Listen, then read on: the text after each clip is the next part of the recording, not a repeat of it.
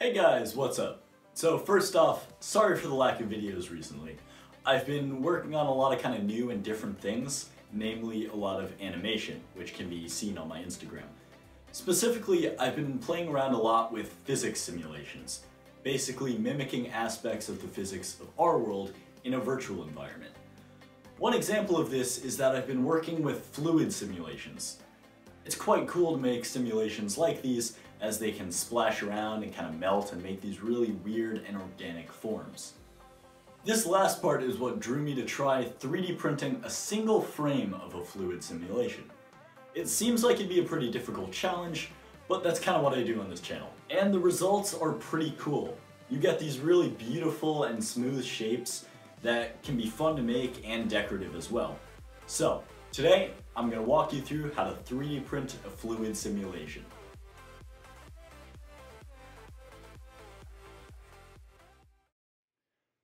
So, to make the fluid simulation, we're going to use a program called Blender. It's a free open source program that's not too hard to learn. However, for this tutorial, you will need a bit of familiarity, so I've linked some tutorials in the description that should catch you up to speed for what you'll need to know for this tutorial. So first thing we're going to do is we can just press A and then X and delete everything in the scene. With everything deleted, we can do Shift A and add a cube. You'll want to press S to scale it and scale it by a factor of 5. You'll probably want to view it from the front in orthographic mode, and it's also useful to press Z to turn it into wireframe. Next, go to the Physics tab and select Fluid and set the fluid type to Domain. What this will be is the entire area that our fluid simulation will be contained in. Next, we can add an icosphere and move it up a bit. Doesn't really matter how much for this demonstration. Then again, go to the Physics tab, select Fluid, but this time for the type, we're going to set it to Fluid. This will mean that it'll create a ball of fluid in this shape. So now here's where we get some choices for our fluid simulation. If you select the box and go down to Fluid World, you'll see that we have some settings here for viscosity, basically saying how thick and viscous the fluid will be. So with these numbers here, the base value and the exponent value, those affect the viscosity, as I said, and will make a thicker fluid when they're lower values, and will create a thinner and more runnier fluid at higher values. For right now, we're just going to keep the values as is. So we've set the boundary for our simulation and we've set an object to be the actual fluid, but if we run through the timeline here, you'll see that nothing's actually happening. And that's because we need to press bake. So I just pressed bake and you'll see that this percent bar has started increasing at the top. It's starting to create the simulation. To kind of see the fluid, we can switch out of wireframe mode by pressing Z. And if we scrub through the timeline quickly, we'll see we kind of have some fluid moving around. So the simulation's finished baking, and if we press the play button, you'll notice that it'll play our simulation. We can orbit around and see how it kind of drops down from the sphere and splashes around. However, what you'll also probably notice is that it's kind of like low poly-ish, which is cool. However, not super realistic for actual fluid. One way of fixing this is with the resolution value over here. Right now it's set to 65, which is pretty low, and will mean that it has a pretty low resolution of polygons in the mesh. However, we can't just arbitrarily increase this, as what will happen is it'll create very fine details in the simulation. But that still doesn't solve the problem of it being kind of low poly and rough. So what we're going to do is we're going to add 2 modifiers. The first one we're going to add is subdivision surface, and you can leave the 2 values as is. The next one we're going to add is smooth, we're going to set the factor to 3 and repeat to 2. And as you can see, that already largely fixed the roughness problem. And if you play through your animation, we can see that it's a lot more smooth, less choppy, more organic looking, and nice.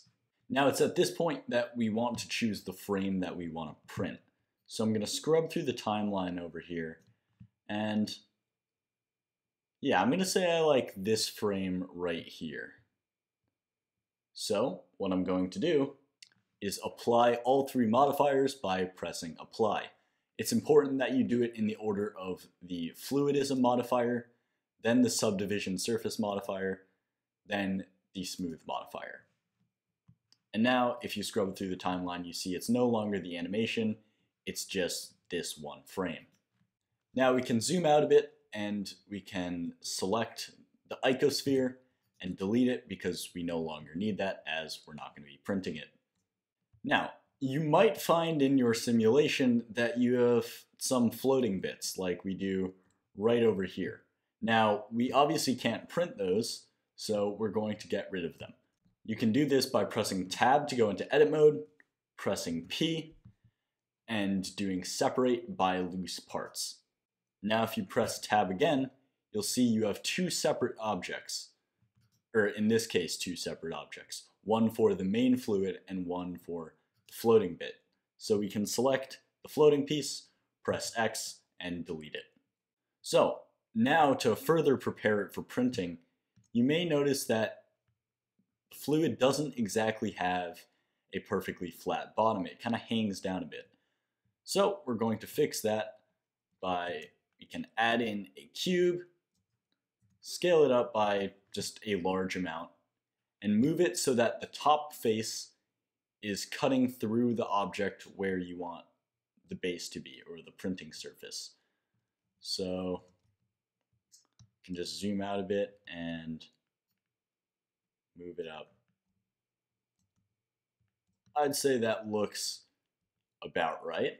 So now what we can do is we can select the fluid, go to Add Modifier, and select Boolean, and then under Object right here, select the cube, and then for the operation, select Difference.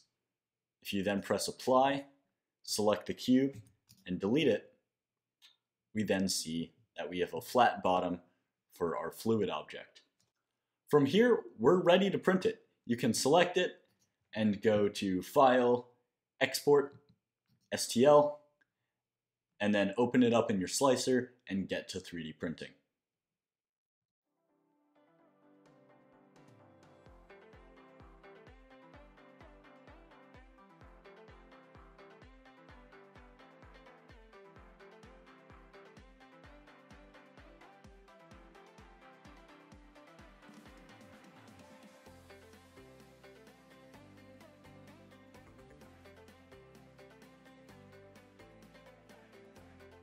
So, although this may not seem like the most practical project, it's an interesting example that, at least for me, makes me think a lot about what other unique and novel design methods for 3D printing are out there.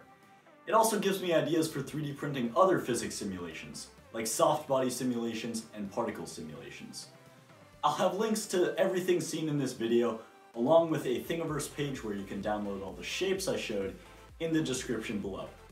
If you like this video, you should know what to do, and if you want to provide feedback or give me ideas or just talk to me in general, leave a comment. If you want to subscribe and follow my work into the future, you know what button to press. I'll see you later. XYZAidan out.